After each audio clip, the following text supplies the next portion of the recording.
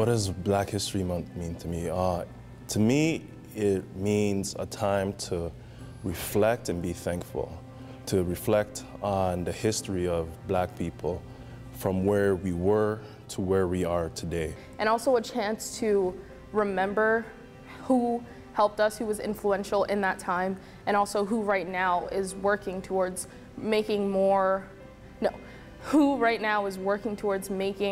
Black people be even more equal. Individuals who have stepped up and have been able to, pave a way for individuals like myself to step up and contribute to society. So Black history is really a way to showcase what people of color in our community have done and continue to do in our society to contribute to our society. Reflect on not having any rights at all to now having equal rights in society.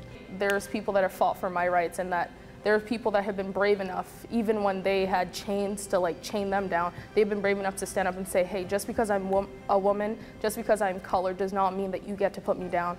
It's very strengthening, it brings me strength to know that I can also do that as well. I'm just so thankful for the Frederick Douglasses, the Malcolm X, Martin Luther King, Rosa Parks, people who show such bravery and sacrificed their own freedom sacrificed everything for our freedom.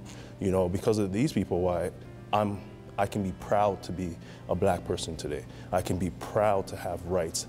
I am given an opportunity to be where I am today as a teacher, as a mentor, because of these people.